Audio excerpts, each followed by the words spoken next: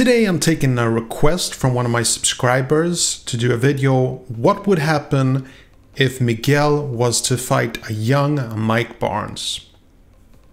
Hope you enjoy.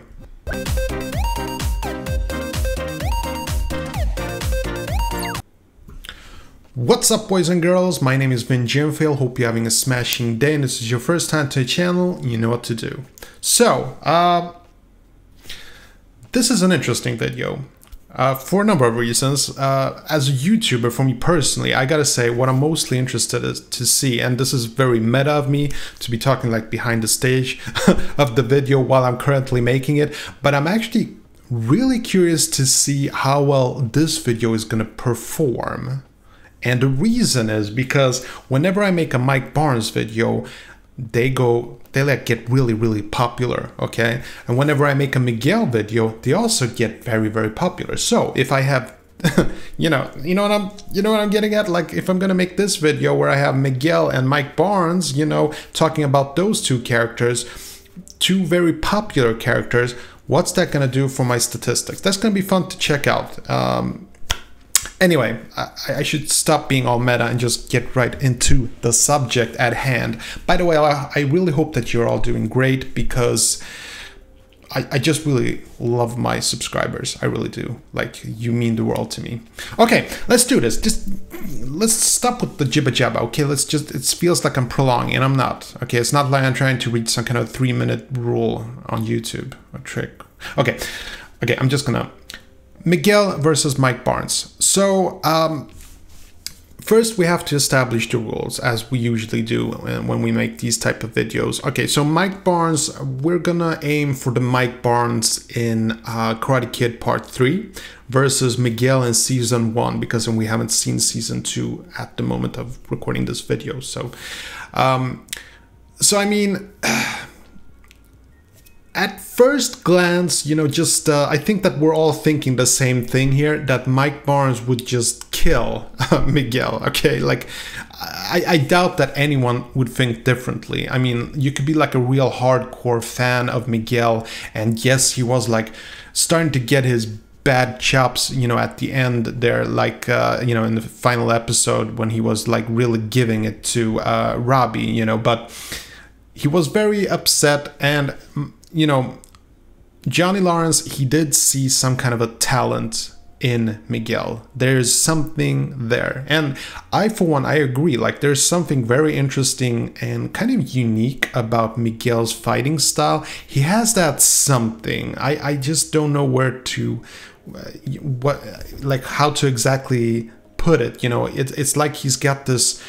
his really cool skill, he's like a Spider-Man. I mean, to me, he's like Peter Parker / Spider-Man, you know, jumping around, doing all sorts of cool tricks. And he's fighting in a very different way from Daniel and basically everyone in the entire Karate Kid franchise. There's something unique there, you know, there is. But Mike Barnes... that's a brutal fighter, you know what I mean? Like, that's a really brutal fighter. Now, I've made videos where I've explained why Mike Barnes would lose in certain situations where we're talking about where he couldn't use his #1 weapon, which is fear, intimidation.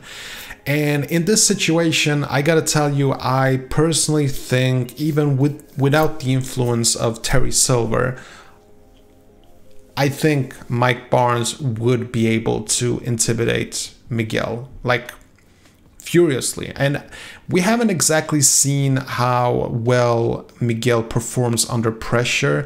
I mean, yeah, he did get like beat up, and that was before he had any skills. But the moment he got skills, like, he could just let his skills completely take over.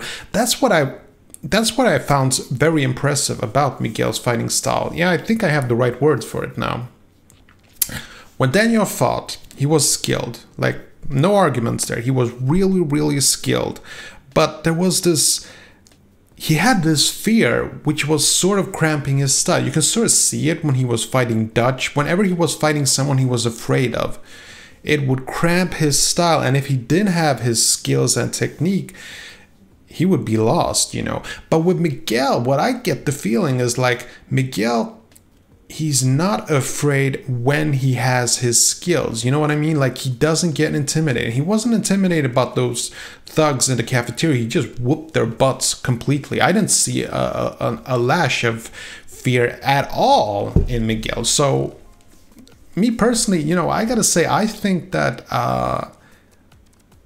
you know, it's really interesting though. Like, what I'm thinking here, like, is what would have happened if Miguel really would have fought a young Mike Barnes? Like, well, unfortunately, we'll never find out, because Mike Barnes, if he ever returns, he'll be slightly older, you know, more experienced and all. But still, though, it is a very interesting setup, though. Like, I'm stunned, you know, by the question at hand here, which I've never been at this level as I'm making this video right now. Like, I really don't know exactly what would happen. I'm just gonna wing it, like, I'm just gonna guess. But before I get into it, like, I gotta say though, like, Mike Barnes, if he does not have his intimidation, he does have skill, and he does have raw power. I mean, the guy has muscles, or had, or, you know. And Miguel, is it unfair of me to say that he's kind of a skinny person, you know, not too much muscles, you know?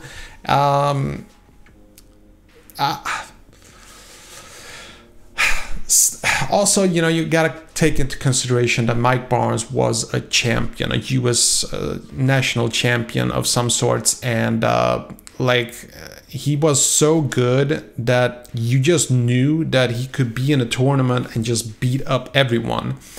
And with Miguel, he's sort of a wild card, you know. So I don't know, maybe we also have to discuss the situation. Are we talking about the tournament, or are we talking about you know, a street fight? You know, street fight, I'm just gonna say that I'm dead certain that Mike Barnes would beat Miguel completely, you know, because there is so much cheating in young Mike, you know. So yeah. But when we have established rules in a tournament, you know, that's the advantage definitely goes to Miguel there, because Miguel is skilled, he fights according to the rules, and he makes the most use of his skills there. And Mike Barnes, he's like sort of always on the edge, although he never loses control, you know, he never, like, he can get angry, but he's so in control of his emotions that, you know, he can still, I think he can control himself if he really wants to. And he never really completely loses it. He's like in complete control. And then here's the interesting part though. If we say that Miguel would be a good fight for Mike Barnes, and Mike Barnes is basically unbeatable, there is always the secret weapon, which unfortunately for Miguel, he does not possess the skill of kata. He just does not know kata. Robbie knows kata. Robbie, I think, could probably beat Mike Barnes. But Miguel, not knowing kata, it's a toughie. Okay, so this video got to be a little longer than I anticipated. I'm sorry about the build-up. So I'm just gonna say it. I think, gosh, this is so hard. I really want to say, but it's this, you know, I think this is gonna be the first time where I'm actually gonna say, I think it's gonna be a tie. Yeah, because I think that Miguel has some kind of techniques. He's really skillful. He's got the techniques down, you know, and I just, when I see it in my head, I just sort of see them struggling. And, you know, the moment Miguel, you can't intimidate Miguel when he has his skills, and he does have his skills, you know. The moment he has his skills, I don't think that Mike Barnes could intimidate him. I just don't. Like, to me, I think of them both as kind of bad guys, you know. Like Miguel, he definitely has a dark side. So, and I made this argument before, when Mike Barnes, he doesn't have his intimidation skills working, then he's kind of wiggly there, you know. I mean, the guy gets tricked by kata, you know. I'm just saying. But then again, Miguel doesn't know kata, and this is where it gets really tricky for me. So You know what? I'm just gonna go with a tie on this one. I just can't tell you which one I think would win, and this is a first for me. So I'm gonna leave it to you guys to leave it in the comment section below and let me know who you think would win and why. Make a good one, and I'll see you tomorrow. Okay, that was it. Hope you enjoyed this video. And if you did, see that like button, smash it. And I got some freakishly awesome videos coming up. Better subscribe so you don't miss a beat. I'll see you later. Peace.